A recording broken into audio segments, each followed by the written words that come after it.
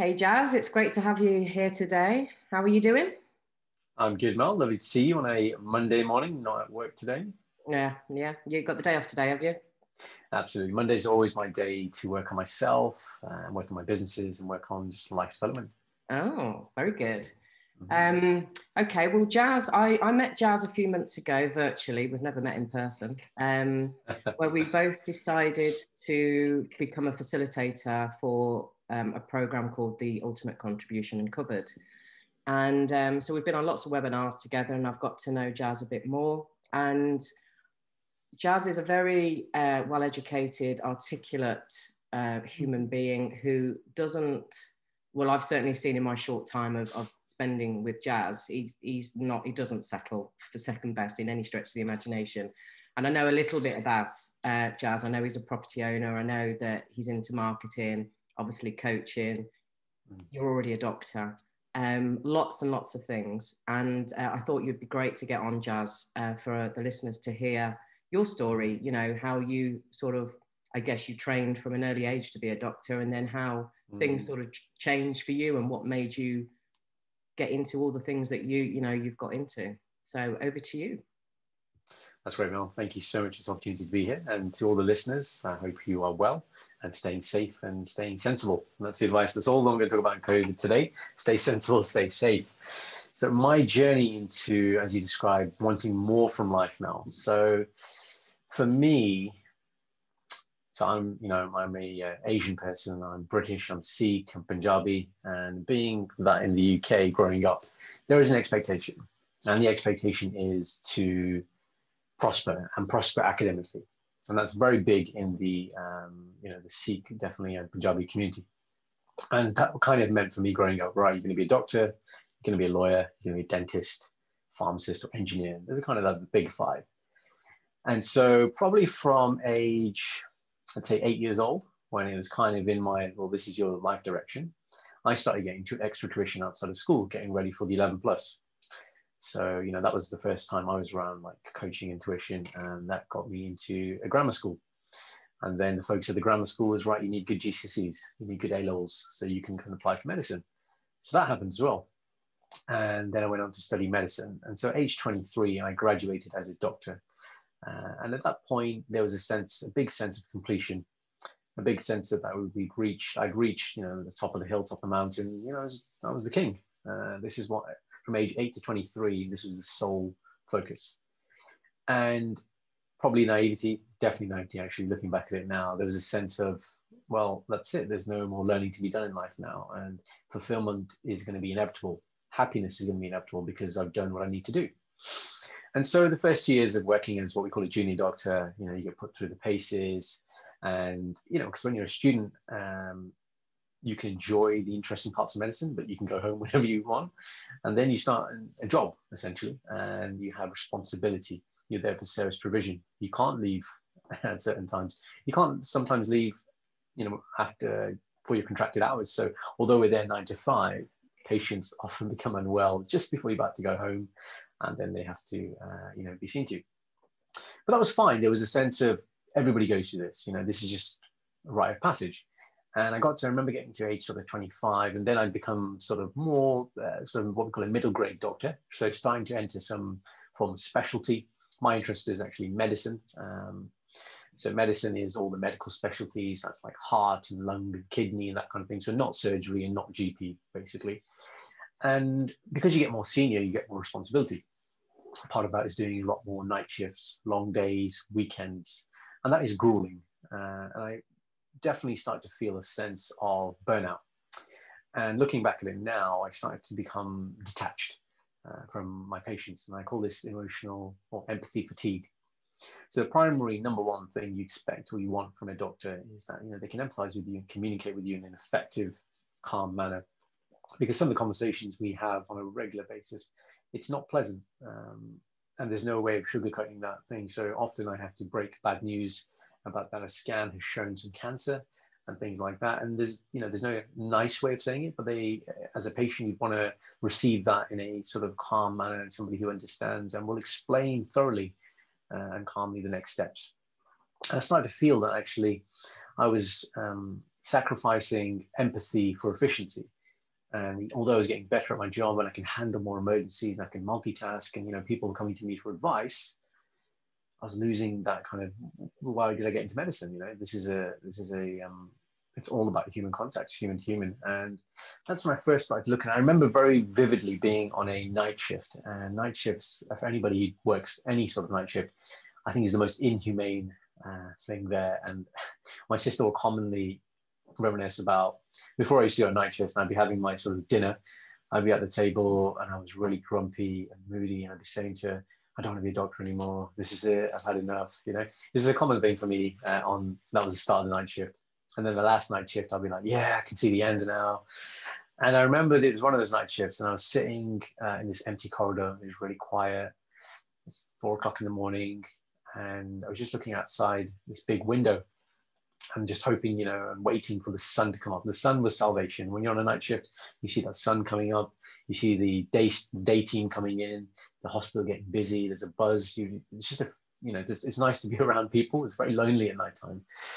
And I just thought, there has to be more to life. It just has to be more to life. And that's where the search began for me. It's almost like Neo in the Matrix when he's searching. He doesn't know what he's searching for. He wants to be found, and he wants to find his tribe, and he wants to find his calling, his purpose. These are the high-level questions I was really asking. I didn't know at the time. So I started to Google, as you do. How old were you then? How old were you then? 25. 25. Yeah. So 23, graduated doctor, 25, had these 2 years, and then started to think about these things. So I remember Googling how to become billionaire. That was the term I actually searched. And went down a few rabbit holes, and actually I stumbled upon this guy, Robery Kyosaki, and he'd written this book, Rich Dad Poor Dad, which now as a property investor, I'm sure you've read. And for a lot of people in the personal development industry, it's one of those books that everybody's read. And I remember vividly getting a copy of this book. It's like secondhand, Amazon, £3. And my family and I were going to we were day tripping in London. So we took the Virgin train down, and I was completely engrossed in this book. And to this day, the clients that I coach, it's one of the first books I get them to read. And that famous phrase, a job is the exchange of time for money. When that hit me, oh, wow, that was just like, I was having so many light bulb moments, being hit by lightning. And I was like, oh my God, there's just so much out there I don't know. And what the book really did for me was it told me or exposed me to lots of things that could happen, but not the how. So the how, the execution wasn't there. But that then put me on the search for, well, how do I go and live a more authentic, purposeful life? And that's where the journey really, really began. And I delved into personal development, and I started attending courses, seminars, reading books, audio books as well, podcasts, loads and loads and loads and loads of stuff. And initially, and what I'd say to a lot of people is it's very fulfilling at the start. You feel like you're getting a lot of knowledge and you're a sponge and you soak all this stuff up. But then there comes a point where too much knowledge is bad as well. And I definitely got to that saturated sort of point where I wasn't implementing the things I was reading or being taught. And so I sort of started to form this imposter syndrome where it's like, well, when I just have a bit more knowledge, then I'll be ready to do something with it. And I'm a big proponent of you need to take massive action. And at that point, I wasn't taking it. So that's 25. And then 20. So this happened until probably about 27. And then 27, I got married. And then after I got married, I took a step out of medical training, in the sense of, so as a doctor, you can either be in training working towards a sort of seniority, or you can take a step back and essentially become a contractor. So my kind of thinking at that point was, well, just got married, first year married, you don't want to be constantly on night shifts, I want to spend time with my wife, I want to go traveling, let's become a contractor. Contractor life was great, obviously a big need in the NHS, as there always is, but it meant I could pick my hours. Obviously pay was a lot better, and annual leave. So, holidays, as a doctor, traditionally, you have 9 days, which you have to take every 4 months, and you can't clump the days together. Whereas a contractor is just completely, you work when you want, whenever you want. Obviously, you're not paid on those days, but the freedom was the thing. And to all those people who are self-employed in contracting, it's very hard once you see that lifestyle to go back. And I'm still a contractor, and I can't see myself going back to being a sort of full-time employee. And that allowed me the time outside of the fun stuff I was doing to set up a few businesses. So I went into medical teaching. So now I have a medical teaching company. We just ran a course yesterday, actually, for 2 days for our students to get ready for exams. So that's prospering nicely. That allows me to teach the, the beautiful side of medicine and empower the, the young guys coming through so they have a more fruitful experience. I also had an aesthetics business. So that was sort of Botox and fillers and things. I actually sold that. Yeah, I sold that during lockdown though. So I no longer do that anymore. As you mentioned, I have a coaching company, so it's around mindset coaching and getting people to live authentic, purpose-driven lives. And those people are really stuck in a rut, don't know where to go and how to get there, and really just to understand who they are and show them the path of deep introspection to understand themselves, to understand their values, and really set their vision and mission. And the property, as you mentioned, yes, that's something I advise all people to do, not be reliable on one source of income, although it is a lot of work, so you need to know what you're doing. And that's kind of where I am today. It's my time is really split between still working as a doctor on the front line, so I do 3-4 days a week. And the beauty is when I'm there, I'm just there. I'm not thinking about anything else. When I'm not there, I'm not there. And so that time is my own. And I'm working on the property side of things, the coaching side of things, and running medical courses. That's what I didn't know you did the medical courses as well. So how do you get those students to you? Are they paying to see you? Is that how it works? Yeah. As in, you mean with respect to marketing? Is that what you mean? Or yeah, I mean, do you come across these students in the hospital you work at, or is it bigger than that? Oh, I see. Okay. So when we started a medical company, a teaching company, we had to decide to focus on either the undergraduates or the postgraduates. Now, from a financial point of view, there's obviously more money to be made in the postgraduate market, so qualified doctors and qualified other sort of medical professionals. But actually, our passion at that point was working with students, which is definitely more challenging because, as you know, students don't have any money. Yeah.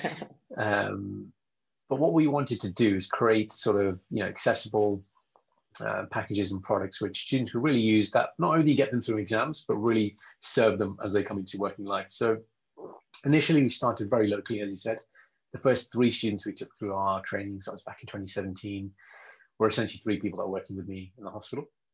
So they were kind of, the testing phase. And now we operate in a way where our front end, when we get students, is essentially we offer them free teaching. So it's a sort of a taster session. And on the back end of that, they'll sign up to the course if they feel compelled. So yesterday we had 20 students that attended from various different universities traveling to Birmingham. And that's how we operate. Now the focus going into this year is we have a couple of new markets, which are postgraduate markets. So where I work, again, at the moment, we have a lot of foreign doctors coming in. So Nepal, India, Pakistan, China. And what I found is, although medically they're very gifted and they have the same medical knowledge as I would have, obviously the NHS is a different beast altogether. It's a different healthcare system. And the cultural aspects of working in the UK, things like banter aren't things that are taught to these guys in their medical induction, which are very sort of shoddy. So we've now created a product which will help serve these guys to integrate well into the NHS. So we're always looking for these pain points, these things that doctors really need that there isn't a sort of solution for, and then going creating them. That's where I have the most fun. It's just problem solving and then the delivery of that information. Oh, okay, that sounds really good. So you were sort of 25 and it took you to 27 to start taking action.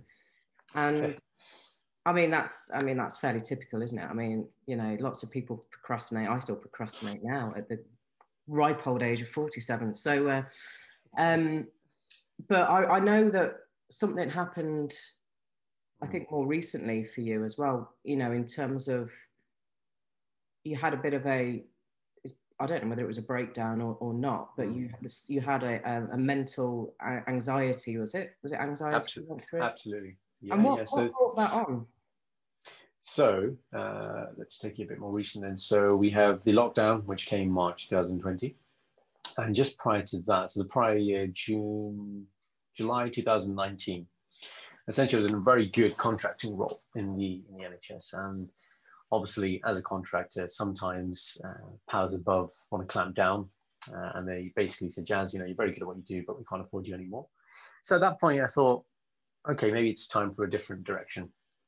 And so I started doing some other work, so non-hospital work. So I started a job where it's essentially doing medical assessments for those people who qualify for benefits. So it's called disability analysis or disability assessor. And so they typically use people who are medically trained, nurses, doctors, physiotherapists. And looking at it objectively, I was like, well, because the strategy I had in my head was, well, okay, I'll take a sort of what looked like a simple job, so that my outside of the job hours, I can just focus purely on the business side of things. That was the kind of thinking I had. And I went into this role. And what I found in the role is that you needed to conform 100%, that there was no autonomy in this role. They didn't value creativity. And there was no sort of, no sense of being part of a team. You were very isolated. So literally I had to sit in a room and claimants, that's what we call them, claimants would come in and you'd assess them for disability. And although, even if I came to the right outcome, so the level of disability, if the report wasn't written in a specific way, because in the initial phase, all your work is audited and you're in this sort of period where you're essentially everything's been audited. And if you pass that, you're then allowed to not be audited all the time. And I was, although I was getting to the right things, they were just saying, no, this is wrong, this is wrong, this is wrong. And then you challenge them, but it wouldn't go anywhere. And then you'd have conversations with other people and they had the same frustrations. And I was like, well, why are you still here? And they're like, well, you just have to, if you're going to stay here, you have to conform. And actually in that period, I realized how good it was to be a doctor. Because obviously at the end, when I left that, I thought, oh no, this is burning me out, but the fatigue and, oh, this would be easier. I'll take on this government role. This will be fine. And I remember reading a book actually during lockdown by Malcolm Gladwell. It's called Outliers. And in there, he has this really good framing around meaningful work. And he says, for any work to be meaningful, you need three things. And that's autonomy. There needs to be creativity. So there's always an element of problem solving. Nothing's always the same. And there has to be a relationship between effort and reward. I look back at that role and it didn't have any of those elements. And essentially what happened to me was I was thinking constantly, like you said, I'm an entrepreneur, I have all these things, and all the people working at this job don't do any of these things. How is it they're able to do it? I'm not able to do this, what looks as a simple role. And I think that's where the anxiety started to build.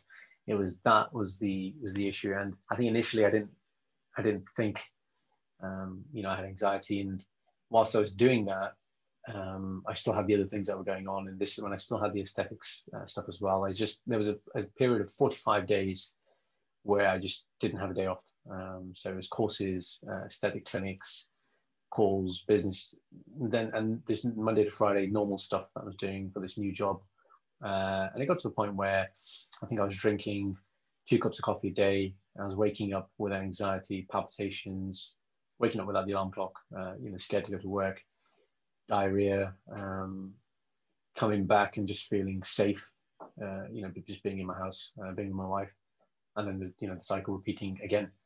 And I remember the day where essentially it got to the point where they basically said, well, if you don't meet this thing, then we're going to have to ask you to leave. That's kind of what it was. And I said, well, I'm highly skilled. I'm a doctor. I've got these things. I don't really need this. And I was like, well, okay, so I'll resign them. And I kind of made that in my head. And I remember walking out my last day knowing that I'm never going to walk back into this building. And that was pretty liberating, that feeling. The fallacy was that I thought, okay, just because I've left it, the anxiety will that'll drop as well. And it didn't, and it still lingered. And so I realized, okay, I need to do a bit of work here to really understand what is it about this that has led me to this, and understanding that it's okay. And the other part was, I often said to my wife, it's like, how can this happen to me? I'm supposed to be the superstar. People look at me like Jaz is smashing it. Like, I'm not supposed to have this. And now I'm in a position where I actively will say to people, it's not that some people have mental health problems, some people don't. Everybody is on the spectrum. And in our lives, there are spikes of chaos which will culminate in physical symptoms or blowouts or meltdowns or burnout. And what I realize now, so in that period after that, so the story after that is I actually did come back into the NHS, and that was just before the lockdown. And I felt this calling, this I'm here to serve. I have a skill set. I need to go and, be who I'm meant to be. But the framing was different, so I viewed the work I did in medicine completely differently. I was there to help people from a very holistic point of view, and I had new skills now with the coaching element, and not just really trying to give people band-aids, but really trying to help them with the underlying problems and causes, not just, focusing on just take a tablet and that kind of instant gratification. And I understood that in the same way we exercise in the gym to stay fit, there needs to be bicep curls for the brain. And that's when I reinvigorate my passion for meditation. I've taken up yoga since lockdown last year. That's thanks to my mum. Got a yoga session today, so I always look forward to my yoga now. Mindfulness now. So all these things on the days you feel good still need to be invested in, because when the inevitable chaos comes, do you have the skill sets? Do you have the arc which can navigate that storm, which will come in all our lives? And that's what I've learned. And there are days where the anxiety still creeps in, but I'm aware now. This is the difference. I can see it. I can feel it coming, and then I have the tools to say, well, why are you there? I can see that you're there, but there's no reason for you to be there. And I can address it front on rather than just letting it manifest in the body and feeling sort of out of sorts. So yeah, that was the story. Yeah. I mean, a lot of people, suffer with anxiety, and I think, me just listening to you, because I didn't realize how all that sort of started. And you think, well, you're a doctor. How are you getting, you know what I mean? Because you've got you've got this awareness. Aura. Yeah, you've got this knowledge, you've got the awareness. You probably see people with anxiety all the time as well, and it's like, how does a doctor get it? But of course, you're just human like everyone else, aren't you? How does the doctor get it? And how does the doctor not know when he's got it? That was the other thing. And like you said, it's a good point. Although, so before this, I'd see people with anxiety, but I couldn't empathize with them. As much as I could say, like, I understand what you're going through, it wasn't really coming from a real place. But now when I see it, I had a student yesterday who actually got really, really anxious about the exam. And I just, if you open up and you become vulnerable yourself, it allows that other person to do the same. And I shared my thing. I said, it's okay. It does happen. It's happened to me very recently. At a point where I thought I was smashing life, But absolutely, you're right. Everybody, we are all human. And that's the thing. Yeah. So, excuse me. I mean, I try, I'm one of these people that I never really suffered with depression. Yeah, I have my down days, but you wouldn't call it depression. And a bit like you, I can't relate to people when they are, in that state, or they've, and then they need to take the tablets. I know friends of mine are taking tablets right now because, well, they're going through the menopause as well, which has really accelerated things, in terms of their mental health. And even my partner, he was taking tablets a couple of years ago. No, he stopped taking them just before, probably only about 8 months ago. Now he's got he did have a very stressful job. It still is stressful, but it's different now while everybody's working from home. And I struggle to relate to it.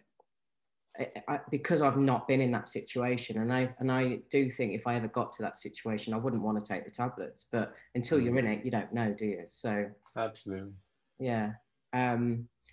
Okay, so in terms of how old are you now, Jaz? By the way, 30. 30. 30. Yeah. So okay, so in 3 years then you've done all of that, the property, the businesses, the coaching. That's pretty amazing. So basically you've got to rock it up your ass, and you went for it. Yeah, but as you know, when you start businesses, there's not much to do. So I started a lot of them at the same time, and then as they actually start demanding time off you and they start growing, then actually like, oh bloody hell, I'm actually now really, really spread. And that was one of the reasons why I actually left the aesthetics. And one of my mentors, he's a sort of genius when it comes to marketing. He's somebody who says he's got a public speaking company, and although he doesn't teach the public speaking, he's the CEO, and I'd have good conversations with him. And I remember approaching him about, can you do the marketing for the aesthetics? Because as you'll know, it's all about the right ad copy, the creative, and you can get people through the door. And that's not in itself and he does it very well for public speaking. And initially he agreed to do it, and I was really psyched because, you know, this is the guy. And then I remember him calling me and saying, you know, look, I'm not going to do it. And the reason he gave me was, he said, I don't want to live in a world where he had a sister. He said, my sister has to feel like she has to conform to certain sort of facial things. He said, imagine in a world where if everybody gets it, so everybody has a certain look, then the people who don't, well, they'll be the minority, and they'll start feeling they need to conform. And at the time, it was a bit like, oh man, no, you know, we don't do that. And most of our clientele are elderly people, and, you know, we're offering them Botox just to help the wrinkles. It's not that we're trying to completely remake their faces. And then lockdown came, our clinic closed anyway, and I had the journey that we went on with the UCU and the deep introspection, and I started to think about it, and that came back again, the thing he'd said, and I thought, yeah, this work doesn't align with my values. But prior to that, I didn't have awareness. The values are always there, but I didn't have awareness of my values and where the best use of my time and energy is. And then it became very clear. He said, this doesn't align. I'm not passionate about this. Whereas helping people, the vehicles to help people for me are the medical teaching, it's the coaching, and being in hospital. Those align with what my values are, and they allow me to manifest my vision, whereas aesthetics really wasn't. But I'm happy in the sense that I have no regret. So when we got into aesthetics, there was a reason. Now that I've left it, I don't look back at it. People come up to me and they want advice about getting into it. I'm very honest about, look, if you want to make money, this is how you can do it. It's fine. But it's you know, it doesn't align with my higher calling. And so dropping that was good, because then it allowed me to focus time and energy. And, you know, there is this concept, as you know, in entrepreneurs, the shiny penny syndrome, and you can look at everything and try and be in Forex and trading and this and this and this. And although I like to learn, I think until you get things to a good level, and again, one of my other mentors, one of my life coaches, he had this really good thing where he said, try and add one revenue stream per year. He said, just give it a year. And, you know, this guy, he said he's been doing it 16 years. He's got 16 revenue streams. And I thought, that's really good. And actually, to that end, you know, this year for me, when I look at the coaching that we both offer for UCU, for me, it's to generate a self-sustaining funnel, which is sustainable, which allows me to bring in clients and then to help them through this journey. That's my focus for this year with respect to coaching. With respect to property, like I said, we're going to pivot our strategy now and focus on social housing. And so it's to get 5 more sort of property deals with that strategy. And then with the medical teaching, we've got 2 new courses which we want to launch to the postgraduate market. And that's it. I'm not looking to take on any more, you know, people coming to me, they want a JV. And I remember actually when we went through that work, and when you uncover your values, somebody came up to me and said, oh, Jaz, like, you know, on a Friday night when people get pissed, you know, we could have a little van there, and we could put a cannula in and give them IV fluids and hydrate them. Now, this is something that does happen in like London and big things to avoid obviously the headaches and things. And, you know, it's very easy work, but it's so easy for me to say no. It's like, no, it doesn't align with my values. And I love that now, the power to say no, but with the conviction knowing why you say no, and not the FOMO is gone, you know, the fear of missing out. I don't have that with these things. And the things that I'm working on, which are meaningful, they do take time. And that's the thing. I think I was naive in the sense that, for me especially, I don't know if you watch Only Fools and Horses. Yeah. Right. So, you know, Del Boy's phrase was like, you know, this time next year we're going to be millionaires. Yeah. So I had expectation myself. I didn't realize this until I actually got really close to 30, that by 30, you know, 30 seems to be this number where you need to have life figured out. You need to know who you are, where you're going. You need to be a millionaire and all these things. And 30 came and it just all sort of fizzled away. And now I'm not 30. Well, I am 30, but I'm approaching 31 and I don't feel that sense anymore. It's when somebody really good, I can't remember who it was, said that, well, if you figure out life by 30, what would the rest of your life, you know, be for? So the journey definitely is the goal, rather than, you know, being this tangible endpoint, and to continuously work on that and just slow things down so I'm able to give my attention to the time that I have. And for me, that definition of what success looks like now is simply time and choice and freedom. And if I have those things, I'm winning. Yeah, absolutely. I mean, you've just answered what I was going to ask you, because I was going to say, what does this, you know, what does the next year look like for you? Well, you've just basically answered that. And the other thing I wanted to ask you was, since going through this work, so the work we're talking about here is uncovering your core values, which allows you to create your vision and and your mission in terms of how you can create that vision. And that is, you know, hugely powerful for anyone to do.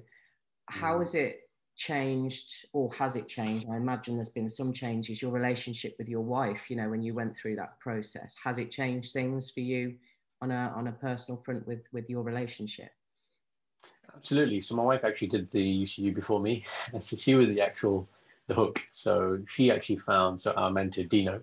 Yeah. And I often, you know, I laugh about it with him. She showed me the picture of this dude, you know, with long curly hair and his glasses and looking a bit like Jesus. And, you know, he's doing this coaching work. And I remember her going through the process, and she was lost at the point where she found Dino. And I saw her grow and mature. And when she came out the other side, she was this confident woman. You know, she had this fire, she had the spark, she was a beast. And I was like, wow. I was like, okay, this is pretty inspiring stuff. And often what I tell my friends, you know, who are married or in a relationship, I say that, you know, there's nothing more invigorating than when you see your partner turn it up, because, you know, you just want to step up your level as well. And it's really good, healthy competition, but you want to wear the adversary, put it that way.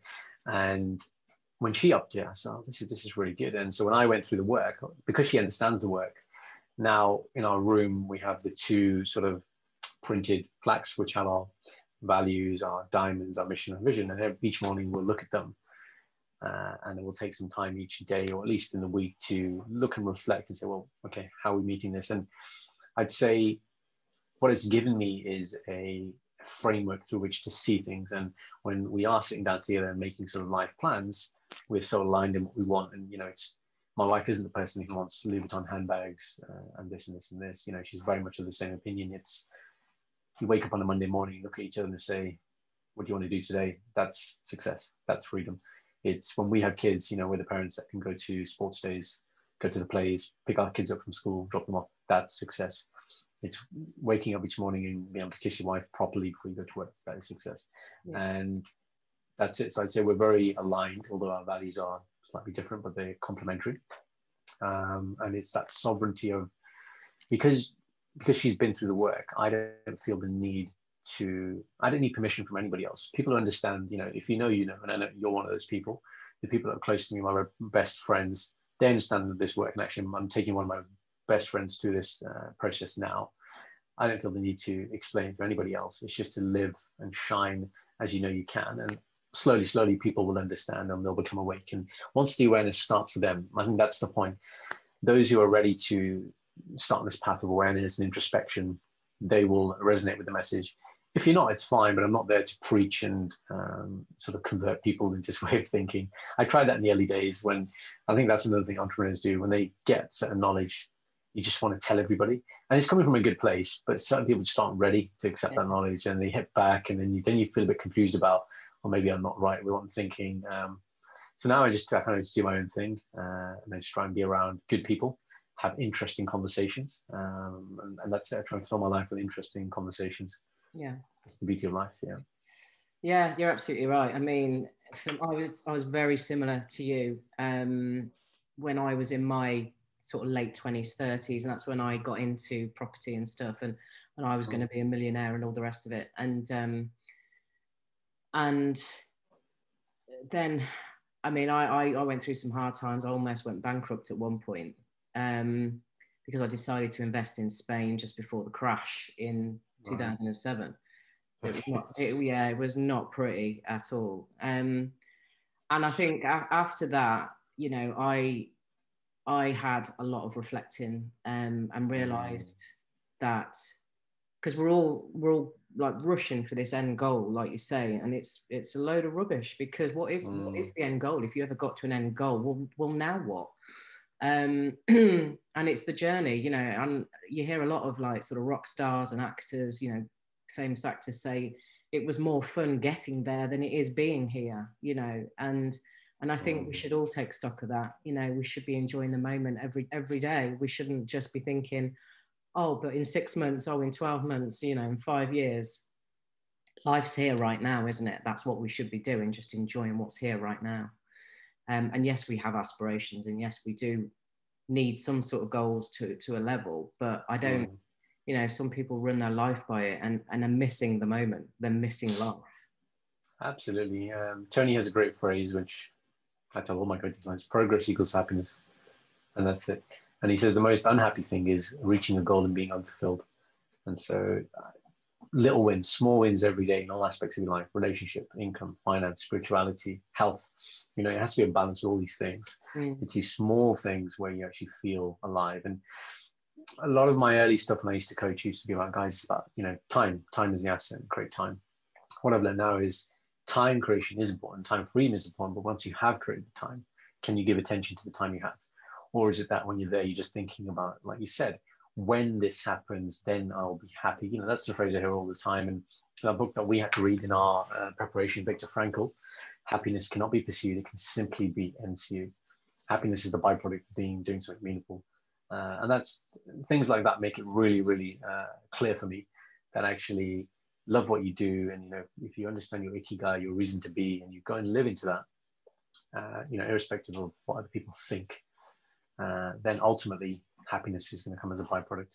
But absolutely, progress. It's the progress which is the key, rather than actually attaining certain things. Because once you get there, you're going to want more. And then that's a different discussion about, well, you know, what's the point of contentment? Is that what you're aiming for? Can you get to a place where you're content and actually happy with what you have? Just yesterday, I watched this great documentary. I get to watch it as well. So Joe Rogan did a podcast, an old podcast I listened to, and he talks about this guy called Haimo. So Haimo is this guy who's lived in Alaska for the last 40 years, lives there with his wife. Basically, you know, he's just cut off from the outside world, and he just sees a hunter-gatherer. He lives in this log cabin, and he does his thing, and each day is about being with nature and, you know, finding food, and he's happy. You know, the documentary is basically, and he's not like this weirdo. Like, you listen to him, he's very articulate, and he has opinions and views, and he understands things, but he chooses to live this way. And he's not sort of trapped by, the Dalai Lama talks about how we've built these prisons for ourselves. These bills, you know, we have a mortgage, we have electricity, we have this, car expenses. These are prisons that we've built. And then we live our lives to earn money to pay these bills, and just get stuck in this rat race, or, you know, this hamster wheel that we call it. And it's just the thing that gets to me is when I look at people, especially in the NHS, and it's like, well, so you're working for the next 40 years, okay? So, and because your end game is you're going to retire and have a pension, that's the end game. There's no guarantee when you get to that point you're going to have the health or the wealth to live the life you want to live. You know, there's golden era of time. So you need to live now. And a big proponent for me when I started thinking about that was this concept of frugality. And for the listeners, being frugal is not the same as being cheap. Being frugal is understanding what's meaningful to you and you alone, and investing your time and income on things that you enjoy and not conforming. So, you know, like if you, and to that end, like if you really like designer t-shirts, that's fine. Buy them because you like them, not because society expects you to look a certain way for signs of, you know, affluence or wealth. But at the same time, like for me now, the things I enjoy doing, they're not particularly expensive, but I enjoy them. And that's what's important to me. So I don't need these outward signs of sort of wealth and affluence, these, you know, the sense of hoarding and having. And the mantra I always ask my coaching clients, or the question I ask my coaching clients is, do you want to have more? Do you want to do more? Or do you want to be more? And you can have all three. It's fine. Because even with the having, you know, having good quality time with your family is a good thing. But if it's just materialistic or consumeristic, then actually there's no end to that. That hunger will never end. But if you want to do more, like have more meaningful experiences, when you look back at life and you think, that's all it is a collection of, your life is a collection of memories. And when I'm there at 90, you can have £1 million in your bank, which is not going to go with you. Or you could look back and think about all the meaningful experiences and the lives you impacted when you were here. And being more, you know, can you show up and be the light and be the beacon for other people, so they understand. So that's why I think this thing about mental health is certain people will have a perception about me when they look at the things I do. And when I bring this story in, it's an extra level of vulnerability. And again, it allows other people to feel like this is okay. All humans have the same problems. This is the thing. And I have this thing I often try and describe to people, that imagine being in a room where nobody's speaking. If you could just look at what everyone was thinking, where we all have the same problems. But we think we're isolated. We think it's just affecting me. And as soon as one person talks about it, the other person realizes, it's okay to share. And then that's where we build real connections and real rapport. Absolutely, yeah. Excuse me. Thank you. That was lovely. Well, I think what I always, as I bring these interviews to a close, I always ask my guests if there was one thing that you could speak to the listeners if they're maybe currently unhappy in their own life, in whatever that means for them, or if they're feeling a bit trapped or a bit stuck, or you know, when you had that moment looking out the window at 4 a.m. and you started to realize you wanted different. What if you could give one little pearl of wisdom or anything that comes to mind? What would you like to say? Sorry for putting you on the spot. No, it's good. I'm trying to get very succinct. One pill, maybe too big a test. What I would say is, look, if you want to go and find success and happiness, then for me, the three things have been great knowledge, great habits, great mentors. And understanding that the knowledge is fine, but embodied knowledge is wisdom. So take what you have and go and test it and see what feedback you get. That's the first thing. Don't be scared to fail. Change the perception of failure. Failure is instant feedback. The reason why we have such a bad connotation with failure is because in school, if you fail, it's seen as a bad thing. In the real world, you know, I'll test something new in the business. If it really works, if the students like it, they'll tell me. If they don't, they tell me. I know straight away, change it. So it's brilliant. You know, failure is instant feedback. Habits. So I always say motivation is like an espresso that will wear off. You need discipline to carry you through the long term. And the only thing that gets carried through is if you have good habits, things that are instilled and programmed into you. But when you're forming a new habit, you need to decrease the barriers to do something. If you start telling yourself, I'm going to eat, I don't know, 5 apples a day, you're just never going to do it. You're not going to be able to sustain it. Start with, I'm going to have 1 slice of an apple today. And that's it. And you've got that, you've won. And this small incremental growth with compounded over time will give you great success, but reduce the barriers to doing these new things. And number 3, great mentors. You know, the people I hang around with now are generally 20, 30 years older than me, because what I value is their experience, what they felt from, their wisdom. Get around people who inspire you, get around people who have the things or doing things that you want to do, and honestly, just humble yourself and get mentored by them. You know, in my life now, I have 6, 7 mentors. Whatever level that is great, but I realized to get to the higher levels, I need to be around people who are really doing it. And for me, that's business coaching, life coaching, spiritual coaching, golf coaching, learning new language. My wife is my coach. So you have all these things, and just be around people and listen to understand. This is a big thing. And as Socrates used to say, people ask me, what do you know? And he'd simply say, I only know what I don't know. And always be, I think Steve Jobs had this great line, stay foolish, stay foolish, stay hungry. Or just be inquisitive, be curious in situations, and that will take you far. But just get around the right people, get mentored. Yeah. That's my number 1 thing. Get around the right people. The right people. Wonderful. Thank you so much, Jaz. Thanks for your time this morning. It's been a privilege to share this space with you. And I know you're going to do incredibly well in everything you do. And I wish you very well. Thank you very much. Thank you once again, Mel. Thank you for the opportunity today. No problem.